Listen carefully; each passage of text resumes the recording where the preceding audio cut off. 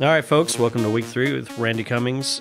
Today we wanted to cover just some things we're looking at from a company perspective. And of course, this is going to affect the type of content we're putting out, the type of products we're looking at bringing on, how we're going to navigate the industry and how we operate over the next few months and, possibly into the future. So, again, Randy has been 11 years in the industry, just a lot of insider insight onto maybe how some of these have came about and what we're going to do about them. The first thing, and this is highly, highly on our list of interest, just how many people are either starting a flower farm or incorporating flowers into a diversified market garden.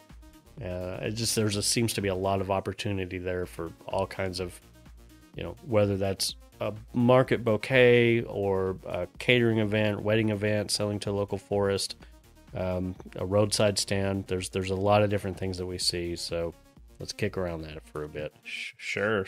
So, there definitely seems to be a big uptick in flower farms, either new flower farms starting up. I mean, even perfect example, right? Our customer service manager, Ricky, gearing up to start a flower farm in Nashville. I think people are starting to realize that, and through that record keeping we talked about last week, was penciling some of this stuff out and realizing flowers do an incredible job of paying rent for the amount of space they take up on the farm, right? So per square foot, microgreens crush it, flowers crush it, and so broccoli and cabbage, not so much. Broccoli and cabbage, not so much. But again, it's all about the scale in the market and how specialized you may be. So field growers, it seems like the more they can diversify, the more avenues they have. It spreads out the risk. Larger factory, large scale hydroponic, they do well by specializing in one thing and cranking it out an assembly line. But what we're really talking here is, how do you leverage some of that diversification, right? So it may be, I'm starting to see flower CSAs. What a great thing to have fresh flowers on your dining room table every single week, or at your desk at work, cheering you up, every day while you're in the office. Pivoting that to restaurants, right? You're already selling fresh local produce to a high-end restaurant, to be able to sell them flowers for their vases, for the centerpieces on the table, right? Or for their bar program. Or for their bar or program, for craft cocktails, right? Not necessarily for the point of sale at a restaurant, but when you first walk in, a lot of them incorporate a display up front at the host stand. Sure. And I mean, thinking of ways to kind of diversify that into channels that you're already in. I remember, Nick, you sending me a photo.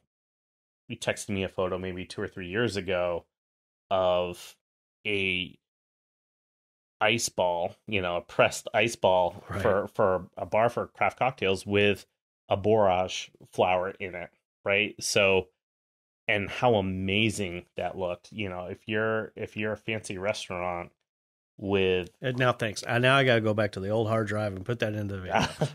It's worth it. It's, and it's not when you see a photo like that, it's just like, man, that makes sense, right? But I would have never thought of that, right? So, but if we start looking through that lens of how can I take something I'm already doing, I'm already growing flowers, or I'm already growing vegetables, how can I push that in? Or I'm already going to the restaurant. Maybe it's not just talking to the chef. Maybe it's talking to the bartender. Do you need mint for your mojitos? Are you emulsifying strawberries as a garnish in this thing? I had a craft cocktail when I was visiting Brad that had a basil leaf in it. Can't believe y'all are drinking without me. How can we pivot and leverage things we're already doing? Well, I mean, I'll tell you exactly how that happens. So the photograph that you were mentioning, it's understanding, diving deep within the craft cocktail world, understanding that these people have ice programs, which means there's a bar in Chicago. It's attached or with the Alinea group. and the bar is called Aviary.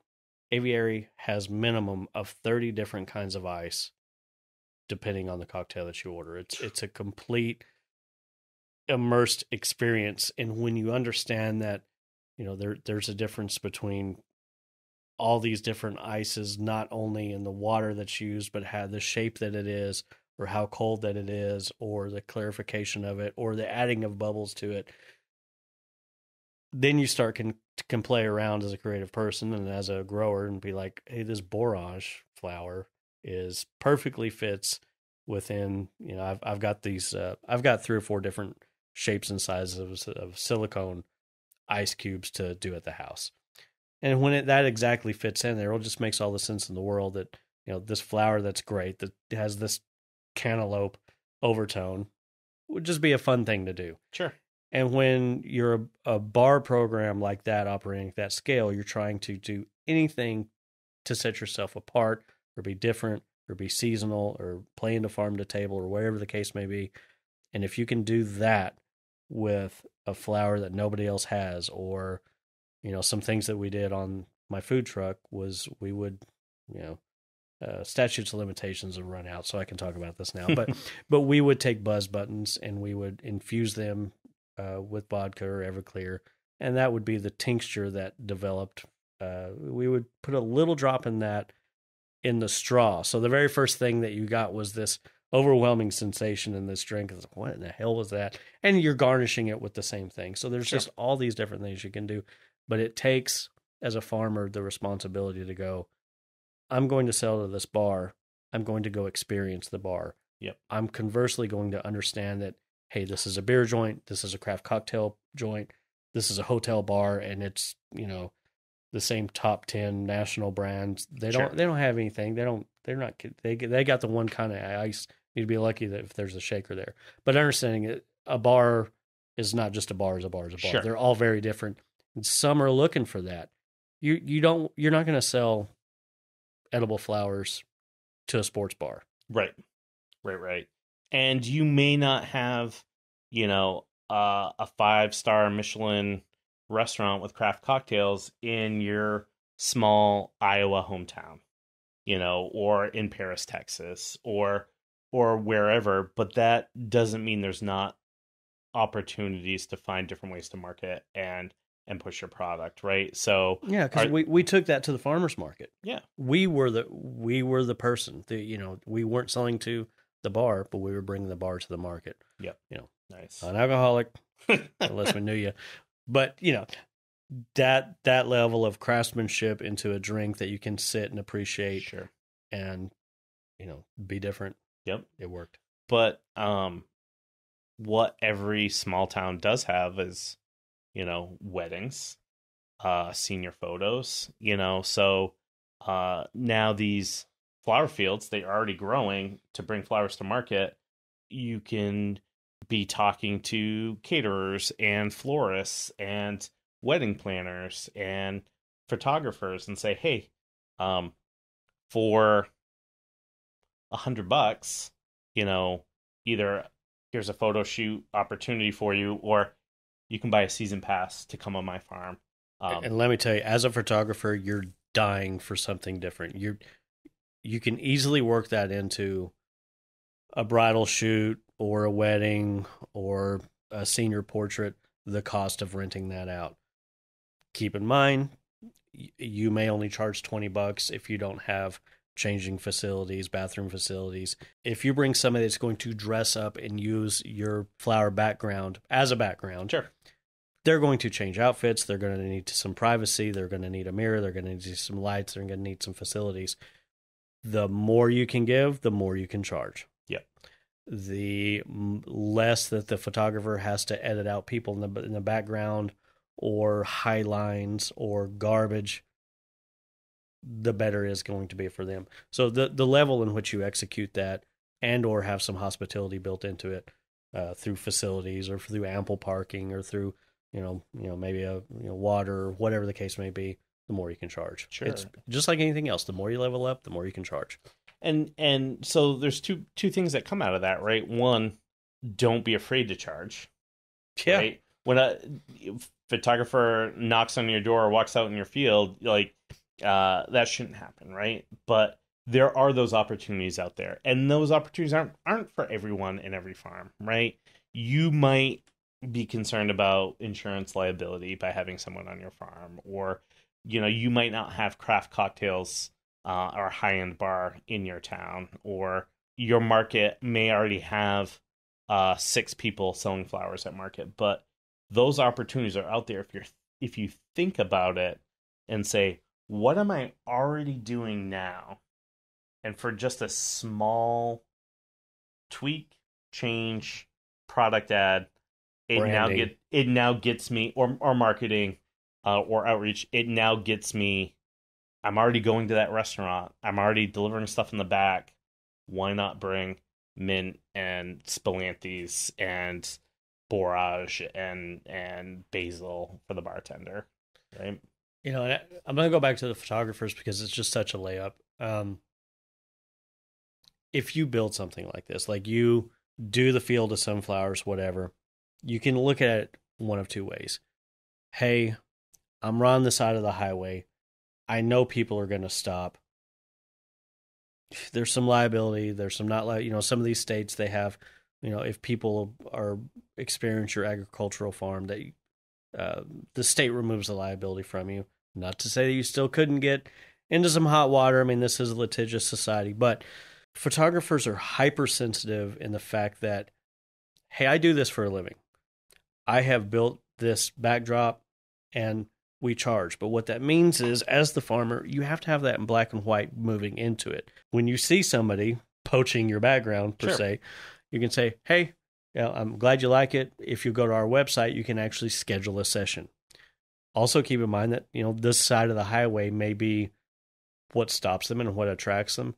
But if you have something secret or hidden that they can then really go and experience and therefore black and white pay for, this is our job. I tell you, man, I mean, photographers get it all the time. Well, just come shoot my wedding, but I'll do all the editing. Just give me all the raws. That happens all the time. It drives photographers nuts, and you just don't do it. This is how they get paid. They don't get paid to take the picture. They get paid to have updated equipment, to have the editing, to schlep all this stuff here and there, and to know the shot list and to know how to light it. The clicking of the camera is the easy part. Right. It's that experience and all the equipment that you're paying for. A photographer is going to appreciate that of a farmer. So that, I think it's a great relationship. Same thing with caterers, right? Like caterers, I think, are a very underserved population of the food and beverage industry. So, same thing with food trucks. And potentially untapped resources, but I think, the key word I took out of that last sentence, Nick, was relationships. Right. And so we do talk about farmers having to be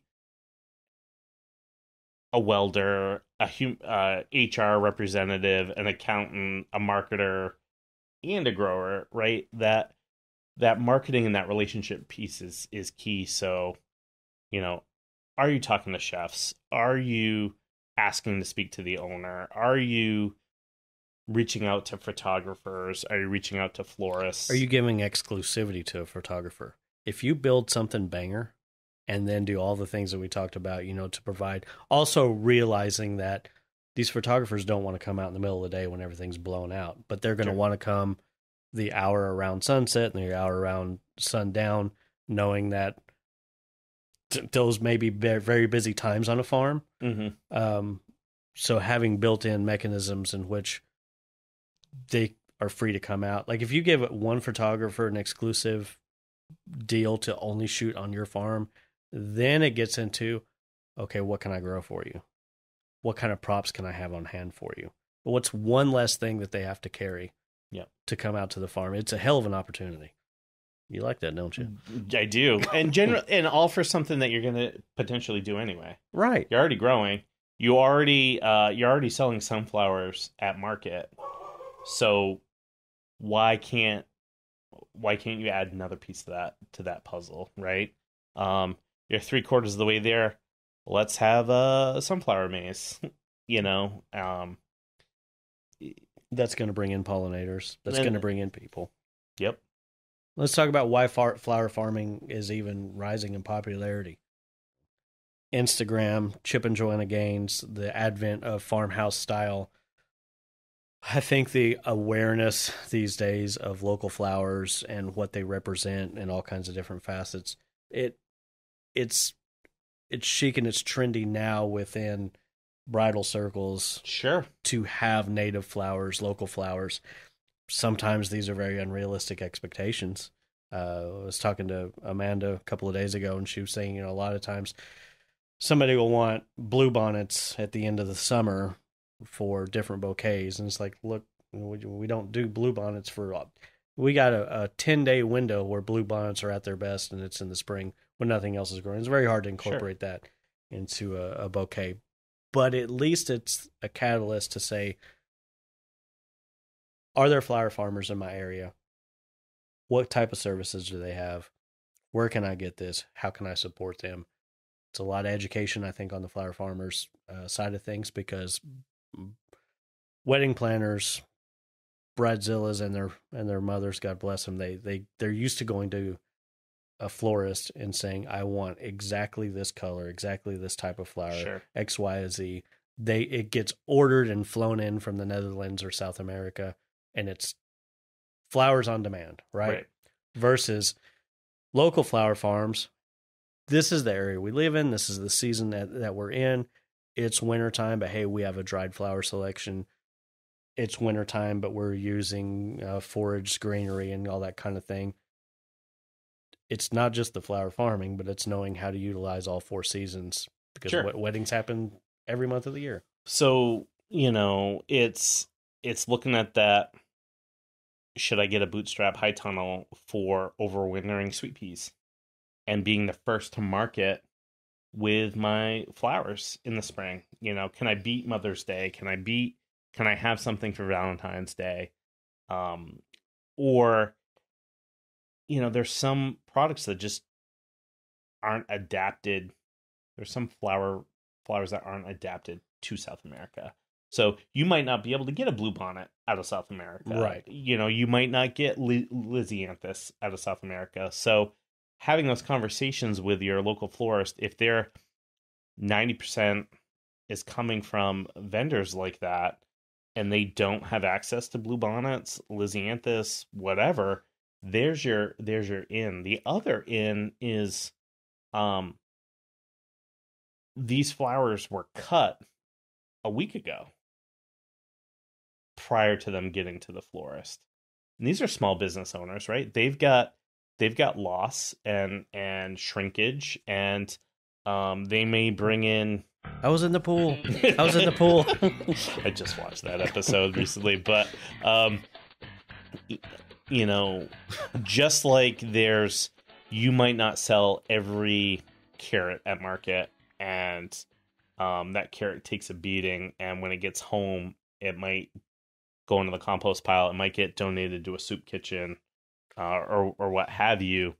But knowing and planning that if we're going to take the stake it high, watch it fly approach, that in order to do that, you're going to have some sacrificial crops. Sure, exactly. And those florists have that too. They have that bouquet. They came in from South America that was already a week old before it got there. And that shelf life on it might be, or vase life in that case, might be another week or two. And at some point it's going to look ratty and they can't sell it. But you selling them a local bouquet just doubled their vase life at that point, because it's already a week fresher right out of the gate. So, and it's also a selling point and a feel good story for them. Absolutely. Hey, we're a local business. We're supporting local. We're in a partnership. Real quick on your sweet pea analogy about, overwintering, being first to market. There's not a legit cocktail person out there that wouldn't give their right thumb to have sweet peas year round. It's a integral ingredient for a lot of cocktails that are highly popular right now. Nice. So having a sweet pea and a sweet pea infusion right now, that's money in the bank and a good way to utilize that crop twice. So, when your tomatoes are done, you've culled all your tomatoes, you're looking for some crop rotation in your tunnel. um, think about some of those fall planted flowers that are gonna get a jump start in the spring. They might not do anything all winter, but you're gonna be 3 weeks to market faster than anyone else on them. The other thing about that's really interesting about high tunnel production on flowers is they're so fragile. So like the rain, they'll discolor in the rain, insect damage. You know, it's one thing to sell a head of romaine lettuce and have a small piece of tip burn on it, or a flea beetle took a bite out of the leaf. I think most people are understandable of that in organic production. But you're buying a bouquet, that insect damage to that flower isn't going to play out, right? So definitely opportunity to think about doing some protected culture flower production, having a gorgeous product, being first to market, having an in with a florist for products that they can't get in season or they can't get out of South America. You've given yourself a huge advantage, and I think growers are starting to understand that and play to that now, and that's what's driving that trend. So the other trend I think we should talk about is the advent of more and more succulents could easily transfer into houseplants themselves. I also think there's a big opportunity with ornamentals. I don't think we have enough time to discuss that today. But if we're talking about trends and we're talking about something a farmer could add to that diversified portfolio, as well as they grow, as simple as it is, the space requirements, I think propagating and selling succulents is a home run. There's so many things like that. There are succulents. I don't have a lot of background. I don't have any background. Yeah, we won't get too deep in it either, but I think anyone with two eyes can kind of just see that trend emerging, right? Like every store corner, every Instagram, post, things like that. There's just you can see that there's definitely a market there. There's a demand there. There's people decorating a home office now that they work from home, and needing something to sit on the corner of the desk. So I definitely think there's potential there. Other things I've seen too, Nick, like we've seen a lot more interest in mushrooms. We've seen a lot more. I don't know if we've seen more interest in ginger and turmeric as well. I don't necessarily think that's new. I just think that's been a untapped need or interest that has never fully actually met the demand yet. Well, it's one of those things where the rise in ginger and turmeric are coming from more and more diet and nutrition influencers out there pushing that in every which recipe, from a smoothie to dessert to braising your beef with it. I mean, it's all over the place. Sure. So, of course, people are going to want to source a local variation of that. So, just makes sense. And the succulent thing, I've read, I don't know, 4 or 5 articles covering the demand of that through the pandemic. I get like it's that magazine. It's for free, and I think everybody should get it if you're interested in this. It's a Greenhouse Management. It's a free publication. You can get a digital version or a printed version. Yep. It's a trade catalog. It's a trade publication kind of thing, but you just sign up for it. Tell them what kind of grower you are, and they're going to send some advertisements your way. But it's a great resource. For me, it kind of looks at what bigger, especially ornamental type growers are doing.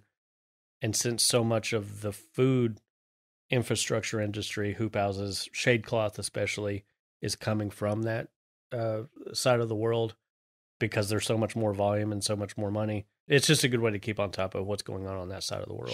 Sure. I think it's smart for growers to keep an eye, like you said, on what's going on. And what that looks like is watching Food Network. that looks like subscribing to like Bon Appetit magazine, and they have those that are regional. Toronto. Dallas probably has one. Well, same thing with Edible. I love Edible. Yeah. So I think I got like six subscriptions. The Brooklyn Edible is the one to have. It's a book every month. It's fantastic. Yeah. But that's a great, if you're going to be in a region or in your state, to have a subscription to one of those, it's a tax write-off. You're only separating yourself from people that aren't that aware.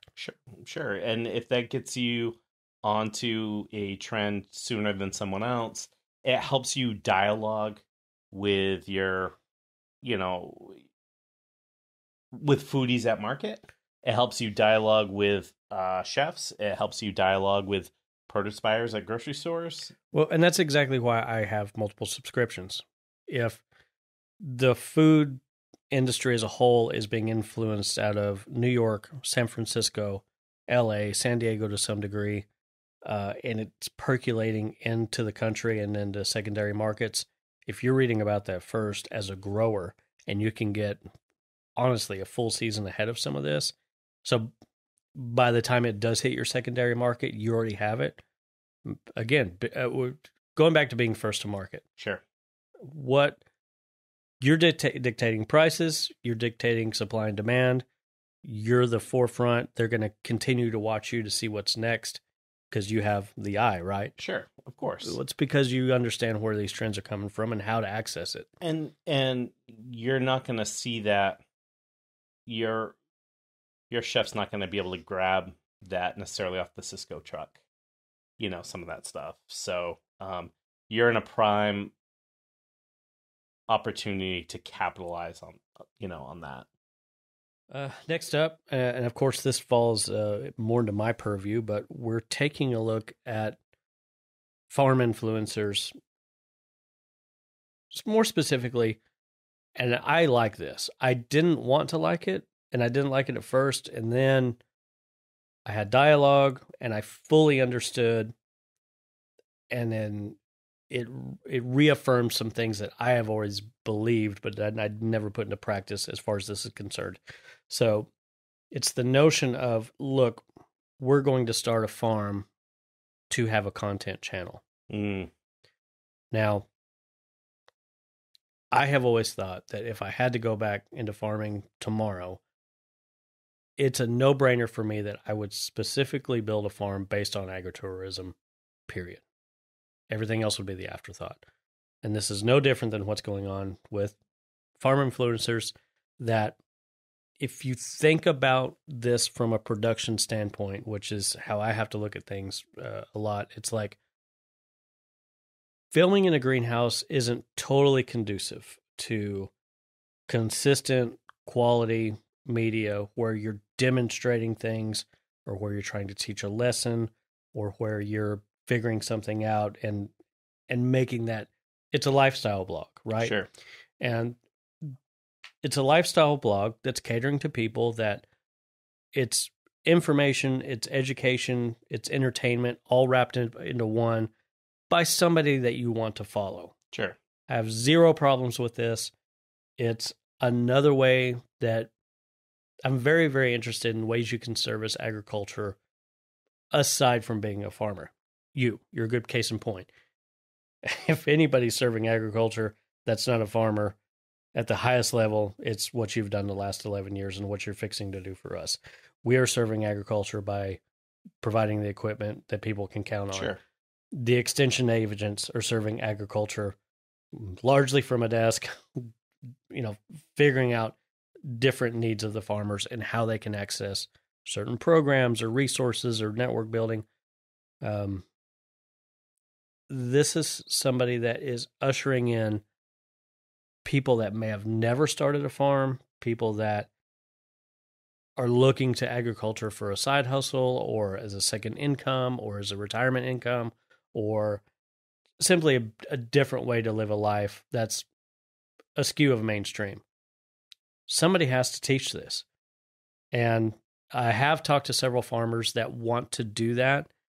They start it, and the channels fail because it's inconsistent video postings, it's audio problems, it's, we spend 4 days making a 10-minute video and then we still don't know how to edit, versus let's build something into which we can have sets and scenes and things that make sense and things that are properly lit and things, we can have all the production value that, as more and more people do this, coming from the production side. Josh Satin, he has a fantastic channel. He has a secondary channel just on the production side of things. And I'll tell you from what I do here at the company, the production side of things, if you give terrible audio, and we've given terrible audio in the past because we're filming outside and we're filming at a new location and battery packs go down and all these things. So having a farm that's dedicated to that, to eliminate some of those issues that you can have on the road, it's only going to make that content better. Sure. So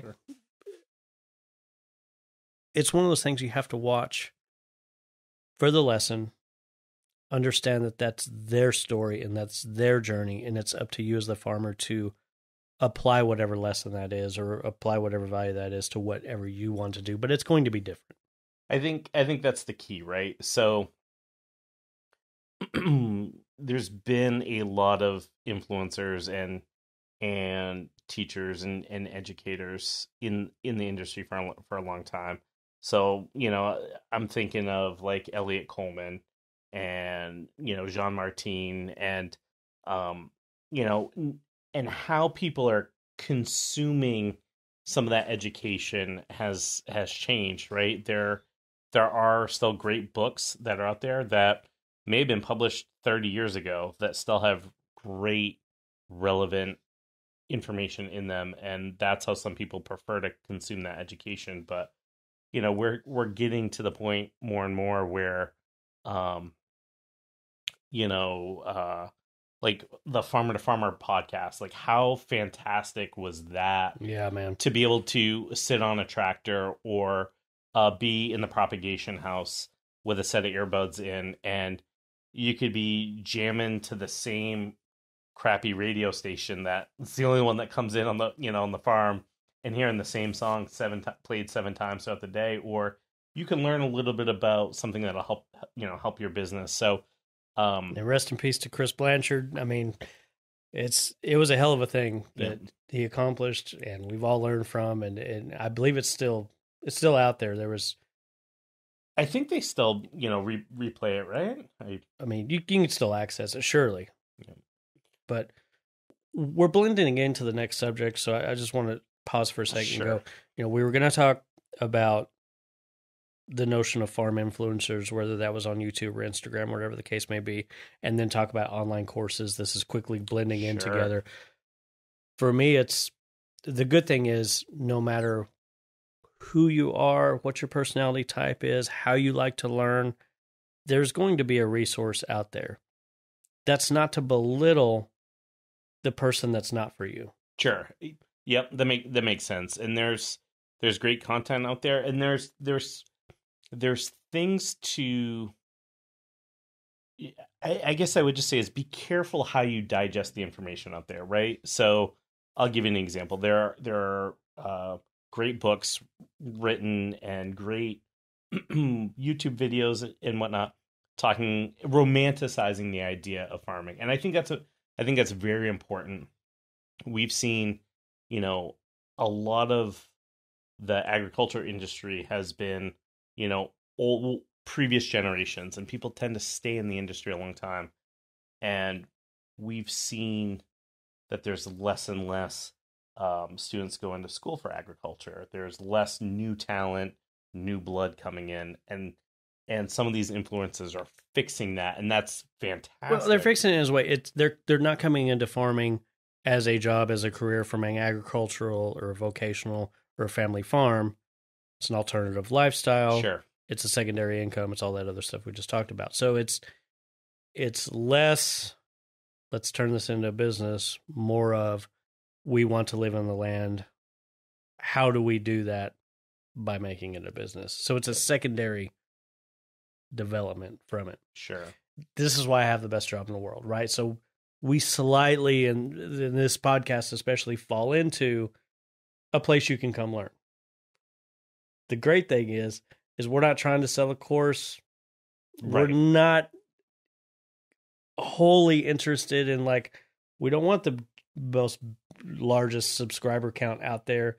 We want subscribers that pick up what we're throwing down, that are our people, that, you know, we can service them, and then in return, you know, we can visit their farm and we just get along. Sure. You know, and some of these are conversations we're going to have anyway.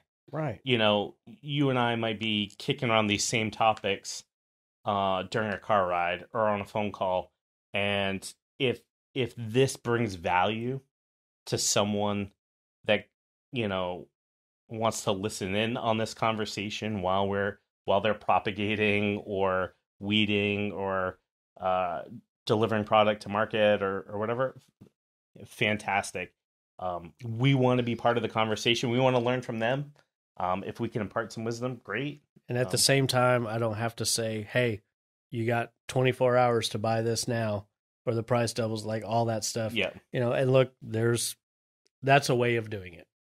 Nothing wrong. It works. I'm just glad we don't have to.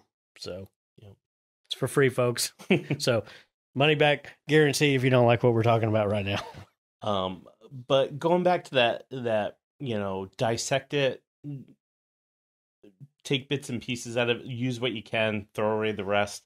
You know, there are people out there that, like I said, romanticize it. That's great for the industry, but there are some pitfalls there too, right? Where their market might not be the same as your market. You know, we talked earlier about you might not have a five-star Michelin restaurant in your, you know, podunk hometown, you know, where you're growing the produce.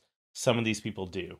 So you got to take some of that with a grain of salt, and hopefully, if you are subscribing or are following someone, learn their best practices, but treat some of this content like a buffet. You know, sample some of this, sample that, sample this, and then start constructing your own idea of, you know, what's going to work best for you. I've found that as we watch folks, most all of them really have about the same thing to say. Some of them have some completely different ideas, and a great percentage of that is still very, very valid. I think it comes down to, who do you want to listen to? Who do you want to digest? You're going to have to listen to these folks for quite a while, because one lesson isn't going to get it. Sure. So if you're going to listen to their whole program or their whole whatever, make sure it's from somebody you would like to have dinner with, or sure, you could see yourself having like a legitimate conversation with. You know, there's some folks out there that I don't jive with, right? But that's okay. Find the person, no matter who it is, that you're going to take the most from, that is not also going to drain you. Sure. Drain you of energy, or, you know, sometimes some finances, you know, but that's not to say that some people that charge aren't totally worth it. Sure. And I think as we're having this conversation, right, and you're learning, different people have different systems, right? Understanding what that is, and that there are multiple ways to skin a cat. So you may have recommendations from this influencer, recommendations from that neighbor, recommendations from that person in a social media group. And you may have your own ideas too. One of the things that we've talked about is sometimes a grower will have a fixed idea on how this is how it has to be, or they watched someone, they got an idea, and they want to reinvent the wheel, right? And so an example is, we might have a 30-foot high tunnel kit, but someone has the big idea, they want a 27-footer for some unknown reason, and they've got it in their head that it has to be that way, and they want to create their own piece. They want to add this thing, and how can we customize something to fit around a very specific. Yeah, who's this we you're talking about? You know, so, and I've seen it time and time again. Everyone wants to reinvent the wheel, but it goes back to there tends to be a standard way things are done, and a lot of times it's cheaper to take the off the shelf product, apply it to your situation, tailor it a little bit if you need, and be a little flexible. But I struggle a lot sometimes with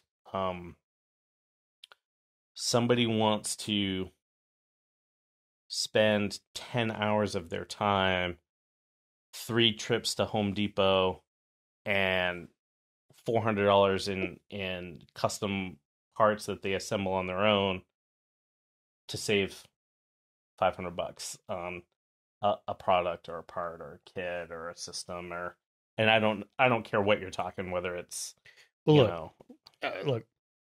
if somebody called tomorrow and they said, I need that 27, I need to be 27 foot and 4 inches. I need to be this tall. I need to be this long. I want it 4 foot and a quarter on center. Whatever they can come up with, we could totally do. It's going to take a lot longer because it's going to be a one-off at our fabricators. May or may not have to run it through a structural engineer, which is going to add $5,000 to $8,000 onto it potentially, depending on what the situation is. That's also going to take 4 to 6 months. The delivery of that and the reconfiguring, all of that is totally possible. You're going to spend 10 times as much and wait months to get this. Mm-hmm. Or you could have a 30-footer for a fraction of the cost that's already been structurally engineered, that already has everything you could ever need, and you have an extra foot or two on either side. And the instructions to match it, and the support to help you when you get in a jam or whatever. It blows my mind sometimes how hard growers will work to circumvent a process or put their own spin on something and undervalue their own time, right? Well, and they don't understand the process of this comes up with trays a lot. They want to make this tweak, they want to make that tweak. Yeah, I get it. And that may be the best possible thing for that grower in that position. That's why they want it. And if it's that important, hey, we'll spend $80,000 and we'll build you a mold. And you have to commit to buying 10,000 pieces at minimum. We can do that. It's going to take a year. Yeah. Or we can listen to 99% of the people out there that a 1020 is exactly going to fit because it fits with everything else. And they're going to get that much shorter minimum order quantities, much better pricing. Yeah. Anything people throw at us, we can do. But we're not going to do it just because one person wants it. Sure. So just know, if we're going to reinvent the wheel, it's going to come at a great cost. Sure. Or and that's if we decide we can work it into the schedule. Or let's talk about, do we just throw an extra 2x4 on their bench top so that tray fits, as is, right? So all that to say, going back, we talk time and time again about labor issues, and this goes back way before, this is pre-pandemic. It's certainly an issue now more than ever, but talking to growers consistently, when I say, what are you struggling with on the farm? What's your biggest pain point? 9 times out of 10, it's labor, and it always has been. So whether they want to hire somebody or not, there's never enough hours in the day. Sure. Yeah. So,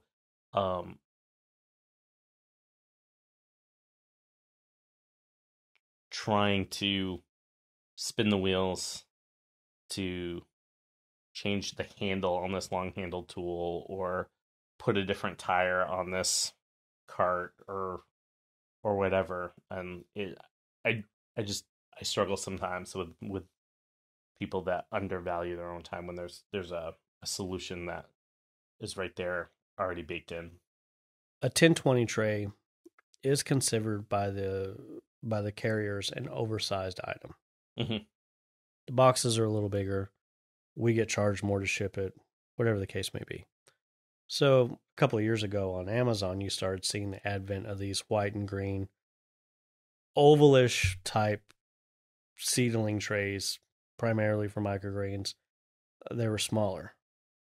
What you have to understand about Amazon is there's people out there that recognize a trend and build something, and they've done this before on Amazon enough to know that if they can maximize the shipping and the storage and all that stuff, even if it's outside of industry spec, they can make more money. Sure. If it's 12 cents cheaper right out of spec. So now it's like people are like, well, can we get these smaller oval trays from you? It's like, no, because that negates everything that a lot of these systems are built. Our 5x5s, our cell trays, our new, the 2.5-inch pots, our net pot trays, our humidity domes, the whole shebang. On and on and on is all based off of a 10x20. So if we had the smaller one, it wouldn't fit anything. And what are we supposed to do? Come up with another 15 molds for all these other supplementary items? Because somebody wanted to have something that was going to ship right. For Amazon. Right. And these trays and systems that you've built, and when I say systems, I mean the bottom tray, the domes, the inserts, the plug poppers, all that. That's not unique to Bootstrap, right? Those are there are features baked in that are, solve a problem and may skin that cat differently or in a better way. But what I'm getting at is when you go buy Broaden, when you go buy Oasis cubes, when you go buy media to lay in that tray, there's a standard for a reason. So what does that grower that bought oval trays off Amazon, what do they do when their Broaden cubes don't fit in it? They're spending labor on cutting stuff around, and then they're throwing away 20% of it. Yeah. Or they're mix matching it in. Look, they're not growing at scale. So it's just one of those things where the question comes up, the understanding of why that product was even developed was not. Sure. A minute ago, you mentioned the plug popper. Yep. So we sell trays. Some people want a plug popper option. We built a plug popper. Get this, for our cell trays. Then it came to be that people bought our plug poppers because plug popper, we're good at SEO, it ranks up. But they weren't ordering it for our cell trays. Oh, interesting. This product is defective. No, it's for our... Why in the hell would we make a plug popper for somebody else's cell tray? Well, it's a 128. Shouldn't it be a 128? How big is our 128? 128 squares can be different depending on who designed it. So, or the bottom drainage holes may be bigger or smaller, offset, or whatever the case may be. So then we had to go back into the listing and be like, look, these plug poppers are for our thing. And then when we were doing the R&D, a 200 cell plug popper, as you can imagine, is much harder to use to line up 200 holes. Oh, yeah, that makes sense. Than a 72. This doesn't work. It does, but you have to align 200 holes over 128 holes or over 72 holes. It's going to be a little... It still beats the heck out of trying to shove a pencil up 200 individual holes or dig it out with your fingers, right? And it's also one of those things where, well, I tried this once or twice and it took a minute. Brother, if after you do it 10 times on 10 cell trays, it's going to be much faster because you're going to figure it out. You're going to know to put the plug popper in a 1020, and that's going to kind of help align it, and then you can, you're going to pick up a little trick here or there. But I'm always a little entertained when somebody either uses it once or more often than not, gets something in the mail, looks at it, and without using it, declares it to be not right. That happens a lot. But just use it, man. Try it. That's the limitation, right? Like, Nick, you're cranking out how-to videos as fast as you possibly can, and I'm behind somehow. So stay tuned for the plug popper lineup video. But yeah. Well, look, man, that's the hardest. That's the hardest part of my job, between designing a lot of the stuff that we do, R&Ding a lot of the stuff we do, putting up the prototype, deciding what. Now we have this thing out in the field, in actual, real life. What changes can we make that's going to make this better? Then going through those rounds of changes, going back and updating it, and then me and my pea brain trying to decide, how am I going to explain it to you, Susie Homemaker, guy that was a dentist, lady that was a structural engineer, guy that's a plumber, person that is a professional bowler. I mean, look, Sure. We get all these different people, all these different skill sets, all these different ages, all these different ways of viewing the world. I'm a doer, right? Like the guy that we're going to have dinner with tonight, Tim. He's an overthinker. I love him. He drives me nuts, and I'm just like, let's go do it, and we'll figure it out in real time and get it done. And I understand that there's people like me, there's people like Tim, and there's people in between, and there's people past both of those spectrums as well. So writing an instruction book universally, people with an engineering background almost can't stand the hoop house having that much flexibility. And should my hoops be exactly 14 foot on center, or is it 14 foot inside to inside, or is it 14 foot outside of the pipe to outside of the pipe? Yes. And any variation of that within 6 inches, you're going to be okay. Yeah. Now, would I like for you to be exactly square? Of course. But it's real hard to get without a full construction crew with laser levels and all this stuff to get a 30 foot by 100 exactly square. And so we have to build in that flexibility to it, but just know that you're going to be all right. Oh yeah. There's, you look at all the bracing in those kits, and when those hoops are bent and then put into those ground posts, there's that tension, right, on that arch that suddenly starts to bring a lot of rigidness to that. And dude, we're forever getting a phone call where it's like, well, I put a hoop up and it's loose. Well, of course it's loose. It doesn't have any connection points to it yet because you haven't put the ridge pull on. Or, hey, I put all my hoops up and they're all like wonky. Well, yeah, because you haven't put the ridge pull on yet, or the side.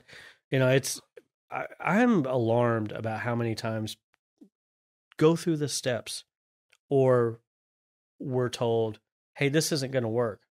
Well, that's funny. We've got 800 hoop houses up this year. Yep. And they work, so I don't know what to tell you here. But it's my responsibility to empathize with that guy. Try to understand why he's feeling the way he feels. Update the instruction manual. Update a video. Maybe we didn't do this right. Maybe it just did happen to work for all those hoop houses. Could we on the next iteration? And listen, folks, you have to understand that we're constantly updating this stuff. Mm-hmm. Sometimes it's a supply issue. Sometimes it's on one of the farm visits I do. And the kits that we have, all the kits I've gone to actually visit, hell, man, I've never seen any one of them built the same. They're all different because everybody's doing their own take on it. And sometimes somebody will go off book, as in off instructions, and I actually like the way they did it better. I'm like, that's a great idea. Sure. A good example of that, you watched that yesterday, was the guy rolling, the guy in Springfield who had the jig. Oh, yeah. I mean, look, man, why the hell didn't any of us think of that before? It was a great idea. I have to be open to learning. I have to be open to, you smart ass, maybe you don't have all the answers, and I don't. But I've also been around it long enough to know And I think one thing that you unpacked there was, you know, some people aren't great with the instructions. Some people learn which is different why ways. we have to have a video version There you and a go. written version, and you can also listen to this and, for the most part, pick it up. And call us for technical support, and or we do collaborate with growers because they may even be slightly better at explaining in their language how they use that product. So that plug popper example, one of our customers that creates content on their own, they may be able to show someone how to use that plug popper just like that. That can certainly demonstrate it in that video way better than I can over the phone, or Julian can in an email, or so on and so forth. And that's why we create the content that we do. And I've said this before, it's training for our people first. Sure. And then it's the instructions for everybody else. So if you have somebody on the phone and you're trying to explain something, be like, actually, let me send you 3 links. Here's an instruction guide. Here's a bonus graphic that I know the creative team did. Here's here's 4 videos that say the same thing, but in 4 different ways. Having Piper do that series of videos a couple of years ago, it was the early version of Hoop House 101, and then Julian and I hashed all that out in another series of videos, and now we're working on the third round of videos through Tracy, who's doing things much different, but every bit as well. He's just, some people like listening to one of those versions. Sure. Or maybe a combination of those versions. But I will tell you this. The running joke around here is we're going to make a Hoop House 101 series every single year. Sure. That makes sense. Because the context is going to be different. The Hoop House is going to be updated.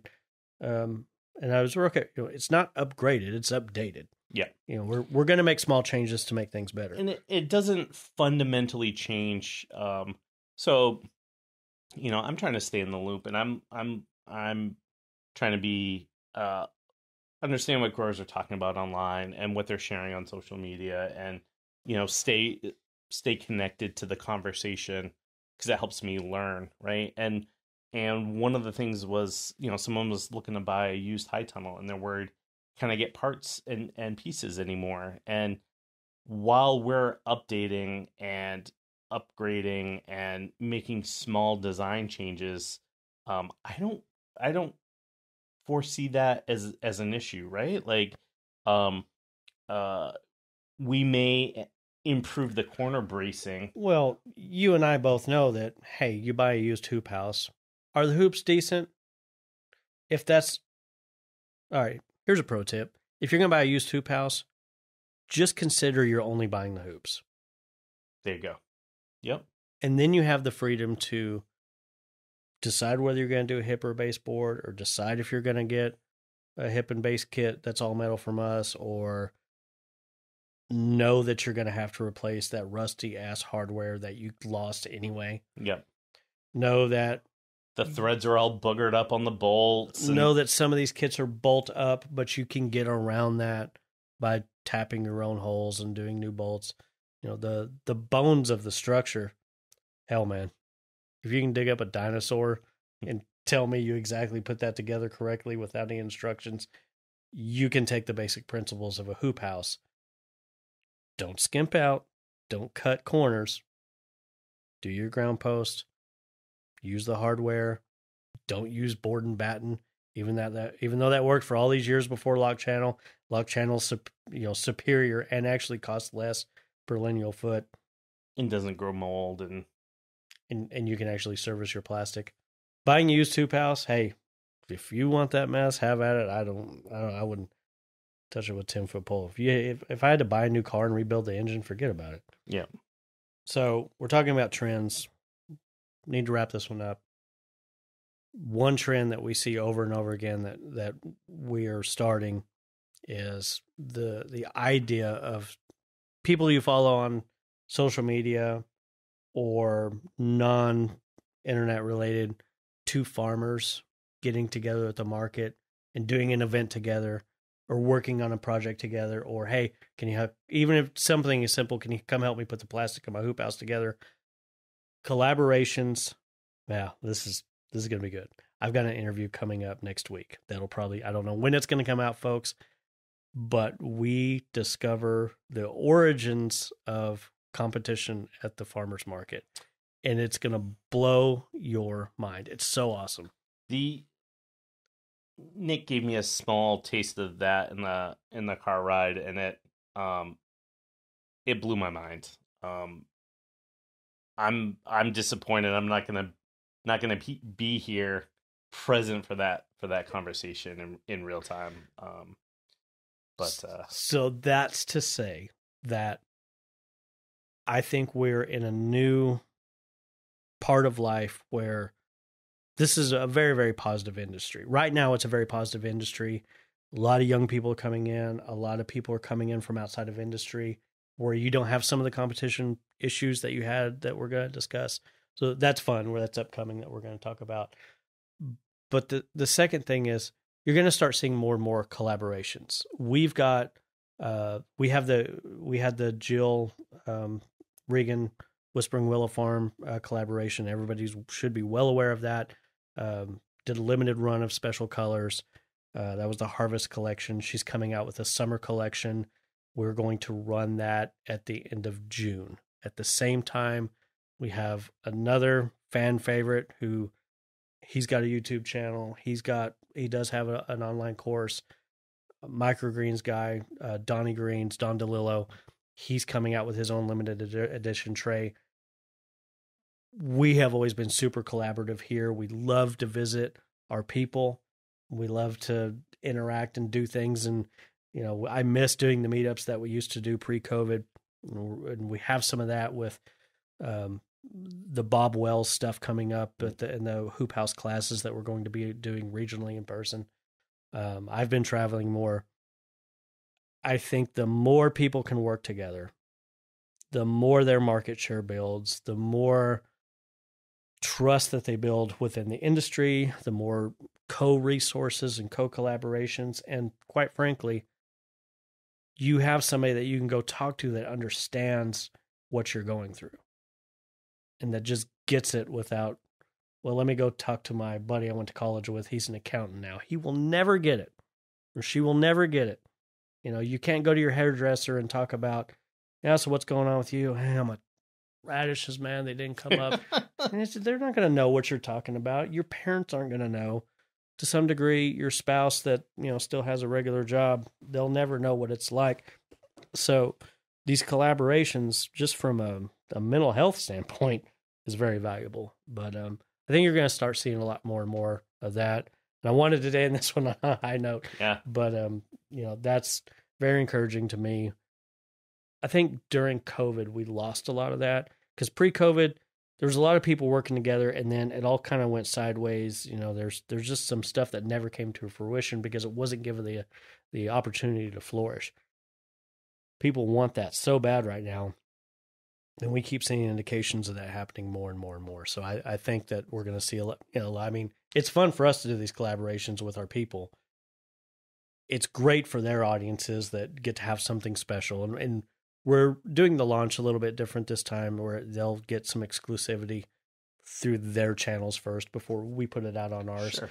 It's the right thing to do. Yeah. But and a thank you to them for their help along the way. Right, for sure. Right. So we've got at least 3 of those that's going to happen over the next year, maybe a 4th. That takes a lot of pre-planning. We have to buy the material up front and the color and all that stuff and be ready for it. We also have to schedule that with our injection molder for these projects specifically, because we have to go shoot and the people have to be there, and we want full transparency.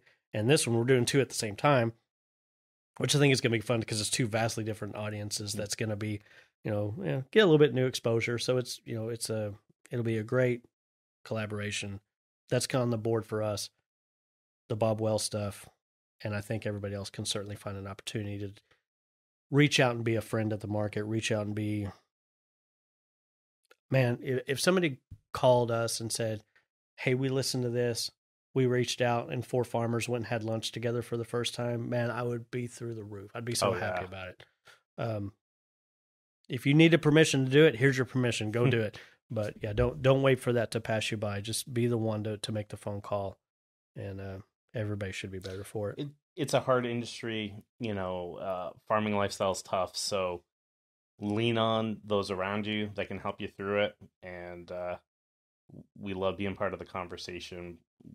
We love being part of that collaboration, but don't be afraid to talk. Don't be afraid to share. Don't be afraid to learn best practices from each other and get it done. I love it. We got one more we're going to record. That'll be out the following week from whenever this comes out. We're batching a lot of stuff right now these days. I'm sitting on a mountain of content, folks, and we're kind of putting it out in order. But the next thing we're going to talk about is I'm really curious to see the intricacies between somebody growing at a mass scale. You have dealt with farmers that are... It's that weird thing between, is it big ag, the big evil big ag, or actually this is a family farm that just happens to do a lot of revenue because we're really good at what we do, versus your smaller market gardener. What is that big scale gardener doing that's different, or that's in addition to, or was set up differently than what somebody at the small scale is, and what lessons can be learned? Sure. I mean, we're talking about that in the next episode. Get me excited. I'm going to cut you off. Stay tuned for the next one, folks. That's your cliffhanger. We'll see you next week.